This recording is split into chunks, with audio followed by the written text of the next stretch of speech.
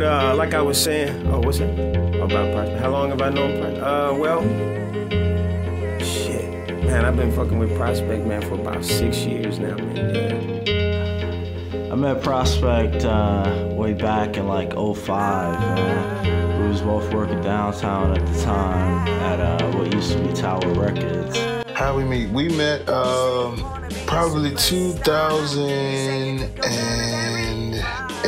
2009, shortly after I had moved back home, finishing up college, moved back. Obviously, this is, after Katrina. Wasn't sure if it was a showcase or a beat battle, but I met Prospek at one of those. Yeah, well, the process, the recording and producing process with Prospek, I must say, is really bloody nice, I mean, it's real organic and it's real natural, mate, It's just, I dig it, man, I dig it.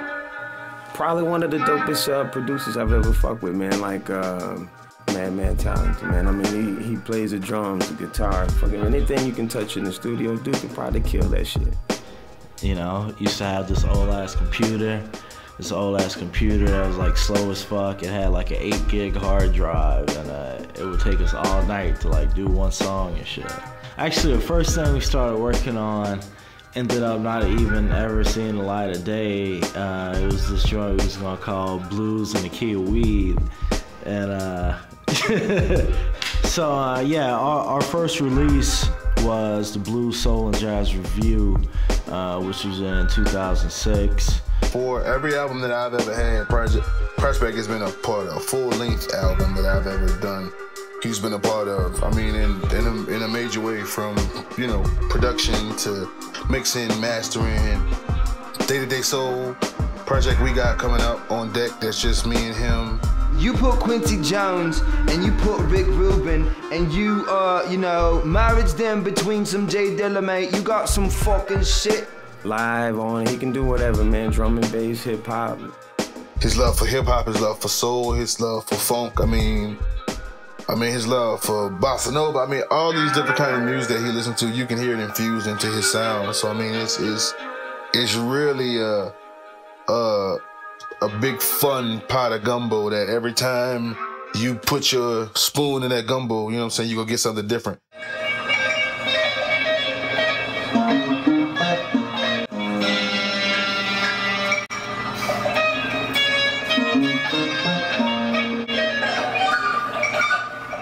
Too much.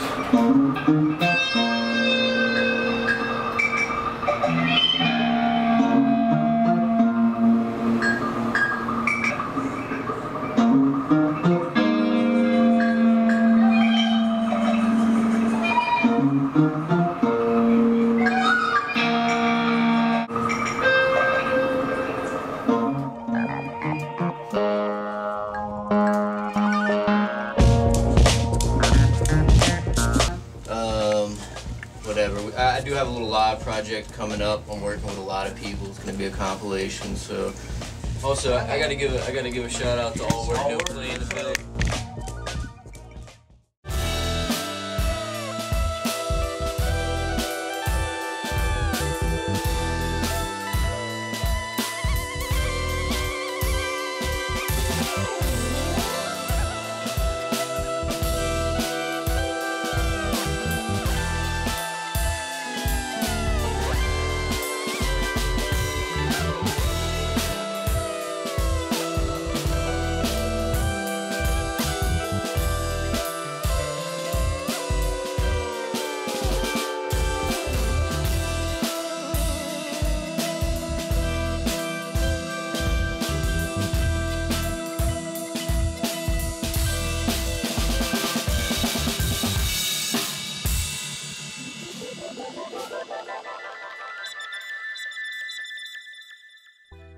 On a fucking lot. But dude is dope. Matter of fact, the fact that he got the hip-hop producer of New Orleans, man, is pretty fucking dope. Fucking right, mate. Cheers to that, mate. Hey, it's an alchemy, mate. It's an alchemy. I say it time and time again, and people don't understand me.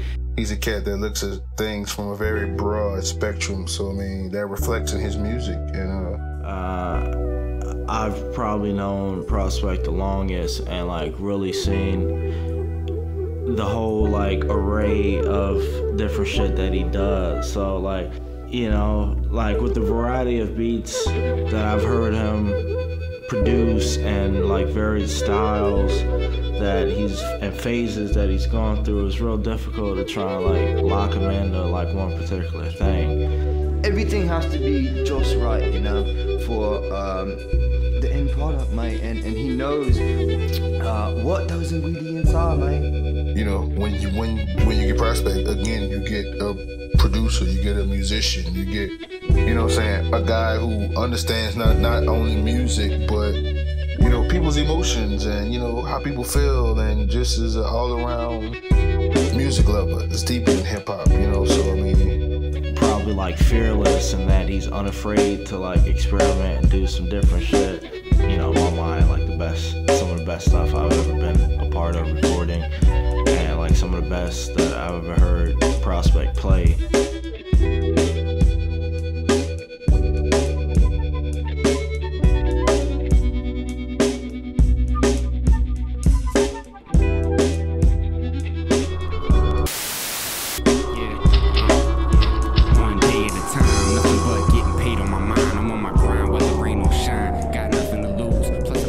Something to prove. Tables turn like